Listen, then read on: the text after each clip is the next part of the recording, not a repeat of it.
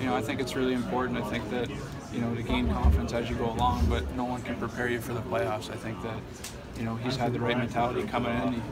He wants to contribute. He's not just happy to be here, and I think, you know, he's shown that he's willing to go to those tough areas. He's willing to do what it takes, and he's bearing his chances. So it's great to see him, and you know, you're happy for him to see him do well at a young age like that.